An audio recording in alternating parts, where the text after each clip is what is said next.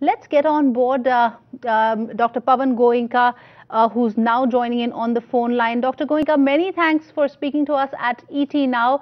Let me first begin by asking you, now this notification has come in from the government. The government is definitely looking at figuring out ways as to how to really control air pollution. But how does life really change for automakers?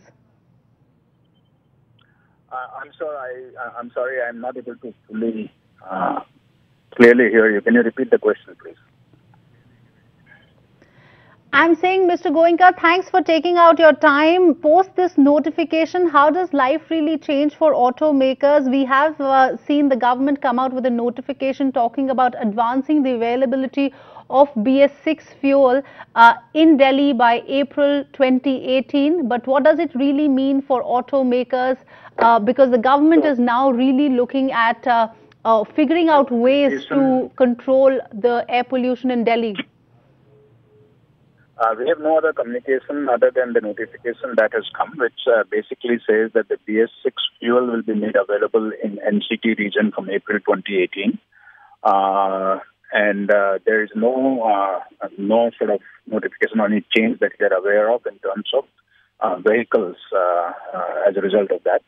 BS6 fuel being available in NCT by itself would have a directionally positive impact on emission even for BS4 vehicles.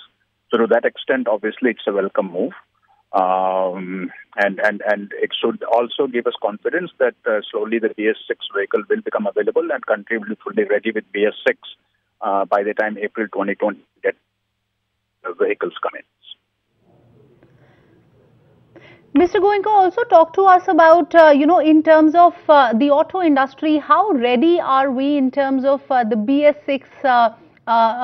BS6 vehicles, in terms of technology, cleaner fuel, engines? What is the readiness that the auto industry has in terms of adopting the new fuel norms? Again, I'm sorry, your questions are not clear, but I'm responding based on what I understood. The industry is working with April 2020 deadline for implementation of BS6 norms. I do not think it will be possible for any major manufacturer to completely change their portfolio in April 2018 for any specific region.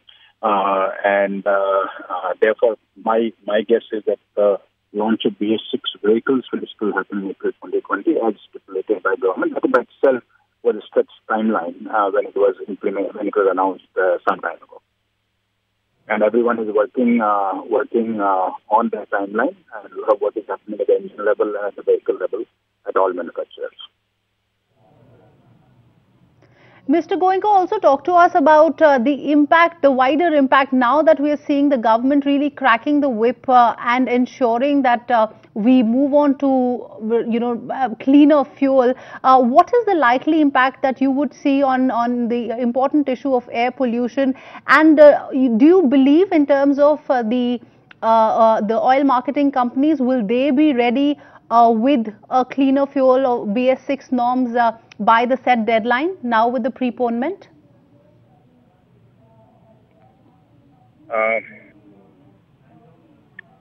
The question was about impact on emissions.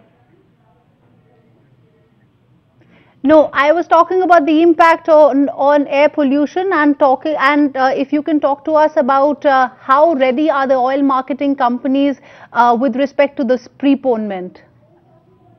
Okay, so as I said earlier, that directionally BS6 fuel, even with BS4 vehicles, will tend to improve emission levels. So to that extent, there will be positive benefit. I cannot quantify right now on what that benefit would be or how much that benefit